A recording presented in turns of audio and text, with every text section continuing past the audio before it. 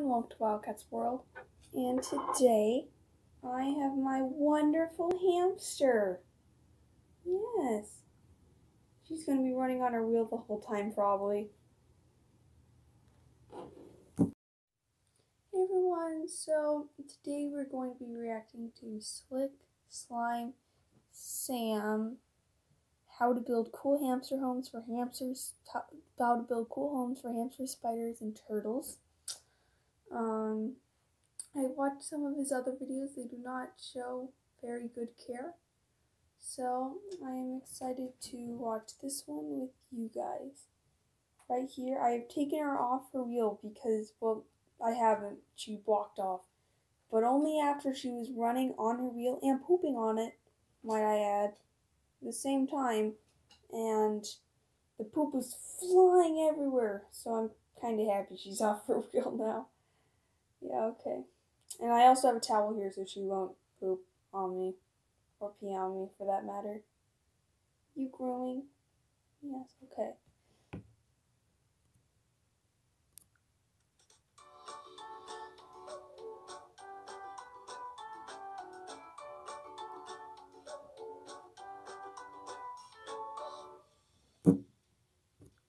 Okay, first off, this is very marketed towards little kids, and if they show incorrect care on here, kids are little toddlers and stuff going to watch this, and they're going to be like, oh, now I want a hamster, and they're not going to have correct care for this because they don't show correct care for that. So, yeah. Hey guys, do you want to see some animals that lived in the dinosaur era? Yes. So I don't know anything about turtles. I'm just gonna skip past that one. I also don't know anything about spiders. Just skip past all that.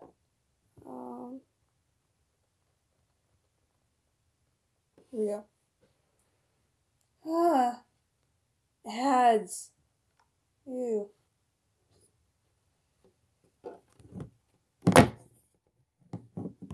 Sorry, the camera just dropped.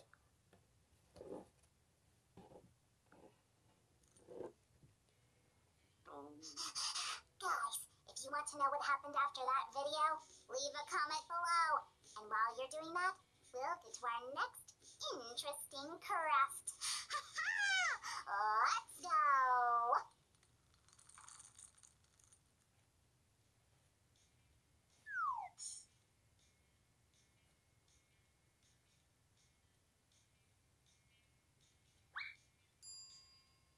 Hey, what are you doing here? Hello! What's the matter, Sammy? Okay, that box right there is the Critterville Arcade. That is not a good cage for hamsters. It looks fun, but it is, I assure you it is not. Hamsters need at least 450 square inches of floor space, and that is simply not providing it. I will actually go look up how many square inches it has right now. Okay, wow. This is 18.1 by 11.4. The height is 21.5. Height does not matter at all in a hamster. Well, I mean, of course they need to have enough room to walk, but height, it doesn't have to be super tall. All these cages and stuff, they're focusing so much on towards the height than they really should. What they really need to do is focus more on the width and the length. So that is around 200 square inches, around there. That is not 400 square inches. Hamsters should have at least 400 square inches of floor space, and that is simply not providing. So, yeah, that is not a very good cage. Okay, so once again, this is their thumbnail. I don't know if you actually saw the thumbnail before, but it's got a tarantula, a turtle, and a hamster on it. It's a Syrian hamster, actually. They have dwarfs in their video, and I'm sure they're going to use a lot of toys and stuff that are dwarf-sized, but you can't put a Syrian on your thumbnail and only use dwarf-sized things. And otherwise, don't put a Syrian hamster on your thumbnail. It's as simple as that. So yeah, let's keep watching. Susie, the hamsters escaped again! No, they didn't. I let them out. Aren't you afraid they'll escape? No, let them be. And meanwhile, we'll make this house for them. Wow! So, I mean, it's not that big of a deal. I know they probably aren't just letting the hamsters run loose because they want to be able to find them later.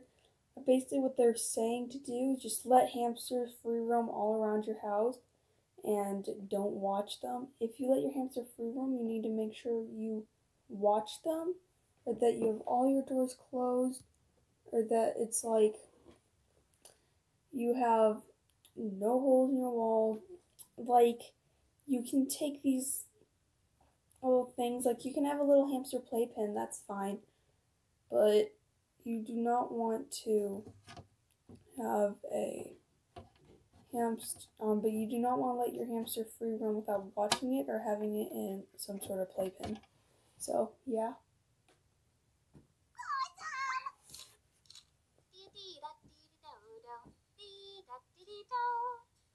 What's that? It's a detailed assembling guide. Yay! I'm so happy we ordered a house for our hamsters. There's so many ads. Now they'll have a place to play in. What do we start with?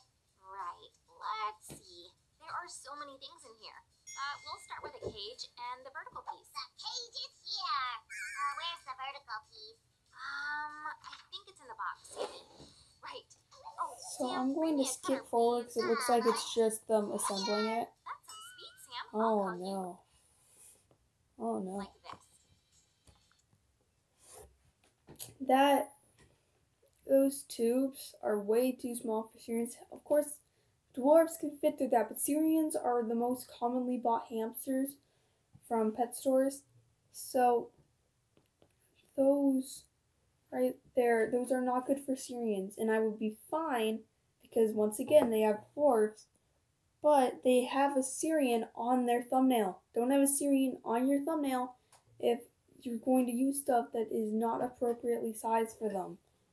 And Syrians have actually gotten stuck in tubes like these, and they have sadly died because they have gotten stuck in there for too long.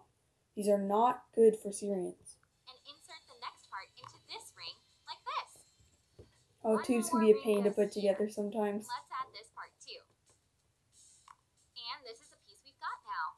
Let's set it into place. As a result, we get this structure. Now we'll connect the top part to the base. Carefully. Perfect. Wow, Sue, this thing is awesome! Oh, okay, they're setting up the arcade, Yep. okay. Things. Right, where did these go? People think that the arcade on this thing gives the hamster so much space. They do not need vertical space. They do not need height. They need length and width. They do not need a tall cage. They need a wide and a long cage. And this extra little thing, your hamster can move that much in it. It is super thin. They can move like not at all. See, we attach this piece to the back wall, and this one, got it. Let's attach this piece here, and our wheel is attached to it, and the finishing piece. That wheel is too small. I mean, a Roborowski could go on it. Probably also a Campbell's Russian dwarf, but it might be a little big. I mean, a little small for a winter white dwarf. Syrians! No, I know I keep coming back to Syrians, being like, oh, it's not good for Syrians. Oh, it's not good for Syrians. But don't have a Syrian on your thumbnail. If you're saying because they have dwarfs inside their video, I understand they have dwarfs in their video, but they have a Syrian on their thumbnail. Ugh. Can we let our hamster in? No, Sam, not yet. We have lots to do. But first, let's attach this little house. I need to aim well to insert it into the opening. Great. Susie, how are they going to get up there? It's too high for them. Well, to make sure our hamsters can move freely in here, we'll attach these little shelves. And these cute ladders will help them move between the shelves. Oh my gosh. Let me try to see if I can go. You couldn't see it. Let me go back. That was kind of a weird design right there on the cage. Yes, it was. Never mind. Okay, I'll just go back here. Okay. Okay, do you see right there at the bottom of the cage? There is a ramp right there. How is the hamster supposed to get out and walk up the ramp if, like, it's not, what? The hamster can't get out and walk up the ramp because it's like, oh, I just realized there's probably some space between there. But then the other ones are just like completely connected. Huh. Like this design? I can't wait to invite our hamsters in. Right, we're done with this step. So now moving on to here. We just need to secure our glass with these pieces. Just like this. Great. Here. Done. Time to close our structure to keep the hamsters inside. Right. Carefully. Of course, it's not real glass, just transparent plastic, so we can see our hamsters well. Done. Susie, our hamsters can escape through here. They won't, Sammy, because we'll set this in place. And there. We've got this baggie left. Let's see what's inside. That part just kind of annoyed me. Let's see what's inside. You can clearly see that it's a water bottle. I mean, but I guess it's kind of like a kid show thing where it's like, oh, let's see what's inside. As if you can't already tell. You can see what's inside because it's a see-through bag. So, yeah. Yes! Oh, it's a drinking bottle. Let's remove the label and screw the lid on. And what's this? Sammy, we'll need that in the end. Aha! And meanwhile, we'll secure the bottle on our cage. Just like this. Okay. Oh, that log. And That log right there is too small for Syrians. I know I keep saying too small for Syrians. It might even be too small for dwarfs. For a winter white dwarf, possibly a Campbell's dwarf, a Roborowski could easily fit through that, but I've seen a log or a log like it at many stores, and it is not, the opening is like so tiny. A hamster would have a very rough time fitting through it. They would not want to go through it unless it's like your smallest species of hamster, not the winter white dwarf, the Roborowski. In that bedding, they filled that much bedding. If your hamsters need bedding so they can burrow, that's the whole point of bedding. Or if you're not going to give them enough bedding to be able to like even cover themselves with it, just don't even put bedding in there at all. It's as simple as that. the last pieces to make sure it doesn't fall apart. Sam, it's ready. Ew, I can't find the hamsters. They're here. Oh, okay. I guess I kind of already knew this because they had 3 different hamsters walking around at the beginning, but I would hope that they would put them all in different cages. I do not guess some people can think that you can't put them together. I do not personally believe you should put dwarf hamsters together. That is my personal opinion, though. I guess people can debate that, but most people who have actually studied and researched hamsters do not put dwarf hamsters together because they can fight. Just because in the wild they are in colonies, in captivity they don't do that well in groups, especially trios of them. Let them in. Sure. I hope you like it in there, girls. Make yourself comfortable. So, as you saw, that hamster went up the tube and she didn't even go all the way up. I think it is because,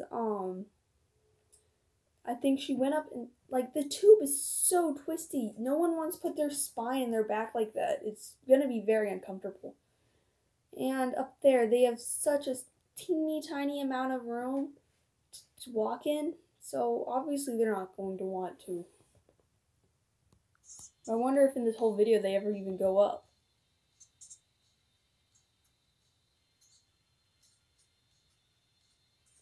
I think Hammy, Snowy, and Ashy really like their new... Okay, that's an ad right there. But you know what? Hammy, Snowy, and Ashy do not really like their new home. No, they don't. They are claustrophobic and they're getting stressed because they're being with other hamsters. And I don't think that they ever went up to the hamster arcade part. Because again, those tubes are too uncomfortable and it's such a tiny amount of space for them to be able to walk in. They won't want to. Of course they won't. I've gotten so many ads today. New house. Oh, I'm so happy. Guys, if you liked this video, give it a thumbs up. And don't forget to... Okay. So that was the end of the video. But I just realized something. I wonder if it's over here. It was like setting up a hamster home. Okay. I do not believe they have it over here. But look, right there. What's the matter, Sammy? Susie, the hamsters escaped again! No, they didn't. I let them out. Aren't you afraid, Alice? Oh my gosh, this is the exact same video. Setting up the Hamster Critterville arcade. And once again, they have a Syrian hamster on their thumbnail. So, yeah. Oh my god, Tyler just dropped it. Fake. Okay, there you go. So, I want to thank you guys so much for watching this video. I don't know if you noticed, but I did put my hamster back because she peed and she wanted to go back because she didn't have very many places she could go. And I didn't actually bring out that many toys, which is kind of unfortunate. I wish I would have. But, yeah, so, yeah. That was Slick Slime Sam's setting up the hamster arcade.